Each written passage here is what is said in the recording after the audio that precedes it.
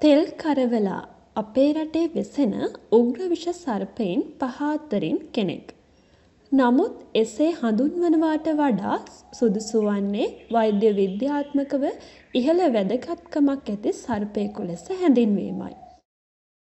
ඉතා දීප්තිමත් කළු පැහැ ශරීරයකින් හෙබි තෙල් කරවලාගේ ශරීරය මත සුදු පැහැ හරස්පටි යුගල වශයෙන් පිහිටා තිබෙනවා. වයසින් වැඩෙන විට එම සුදු පැහැ හරස්පටි කෙවින් මැකී යනවා.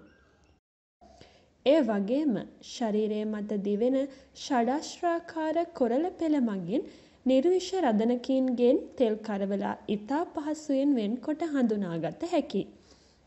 උදරයේ පෙදෙස සුදු පැහැයෙන් යුක්තයි. ඒ වගේම පැහැදිලිව වෙන් නොවූ ගෙල සමග ශරීරයේ සිලින්ඩරාකාර ස්වභාවයක් ගන්නවා. කෙටි හොම්බක්ද නාස් විවර තරමක් විශාල වන අතර කුඩා කළු පැහැ ඇස්වලින් යුක්ත වීම හඳුනා ගැනීමේ විශේෂ ලක්ෂණ ලෙස හඳුනගන්න පුළුවන්.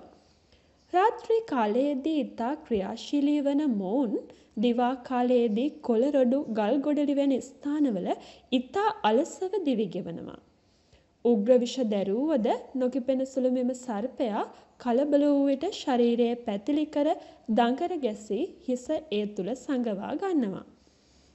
ආහාර ලෙස කුඩා නිර්විෂ සර්පයින් ප්‍රිය කරන අතර ගෙම්බන් මීයන් වැනි සතුන්ද ගොදුරු බවට පත් කර ගන්නවා.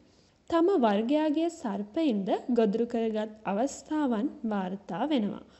තෙල් කරවලාගේ විෂ මූලිකවම ස්නායු පද්ධතිය අඩපණ කිරීමට හේතුවක් බවට පත්වෙනවා.